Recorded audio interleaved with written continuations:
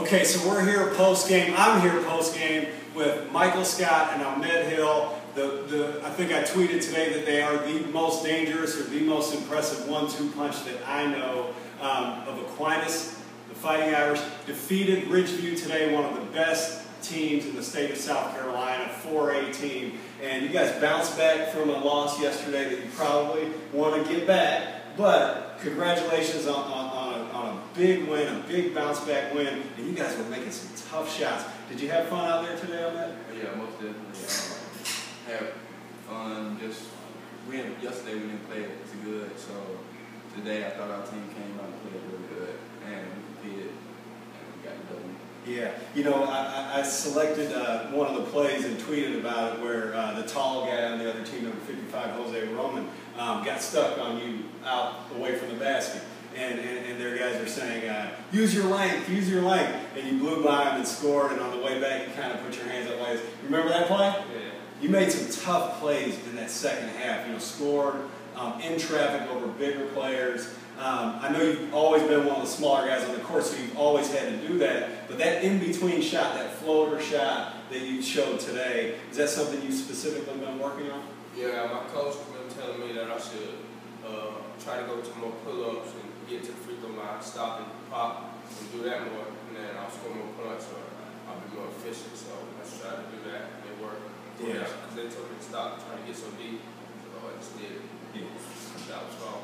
Yeah, it sure was. Now, you guys have, Coach Bernie Norris was telling me a little while ago that you've been, you know, hating to pile up a loss or 2 losses or 3 losses. So, you know, teams like Glen Hills, Jenkins County, Evans, you know, higher classification teams that you've been challenging yourselves with. And I told Coach Bernie Norris that, you know, if you didn't hate to lose, he probably wouldn't want you on his team. So, but those losses are building character for January when region play comes, aren't they? Yeah. So it was very good to see today. You got up, and then the other Ridgeview comes back, takes a lead. Did you guys talk about, you know, hey, let's keep going, let's keep our heads up? Yeah, I just told everybody we're going to stay together and play hard, and good things will happen. Just play hard, stuck with it. You got the W. Yeah.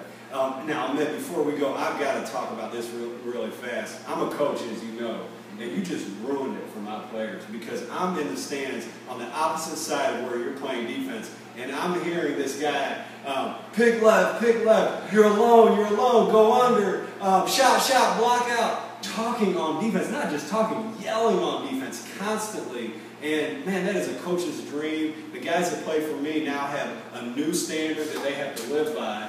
And if I don't hear 5 guys doing that at all times, they're going to be in trouble. Is that something that you just do because you're having so much fun out there and you're so into the game, or did somebody tell you that you should be doing that? Because by the way, you should. Yeah. But how'd you start that? How'd you add that to your game? Because if my point guard or someone's out there guarding and say they set a screen and he get hurt, so it happened to me a lot. So I talk to him, let him know he's by himself so he can pressure him or do anything, and coaches like it, and it helps my teams out. We get them motivated and lets them know that they by themselves, no screen, and they can play defense with no gambling or anything. So I bet you appreciate that, not getting blindsided by those screens. Yeah, because I'm small. If you set a screen on big now, I'm mad. Right. Yeah. Okay, I think tomorrow you're back at it versus Jenkins, and then I think the next time we'll see you is versus Silver Bluff on January 4th. So, you know, ABR Live loves it when Aquinas is in action because we get to see the most dangerous 1-2 punch that we know. Michael Scott, Ahmed Hill, the Fighting Irish. Thank you for joining us.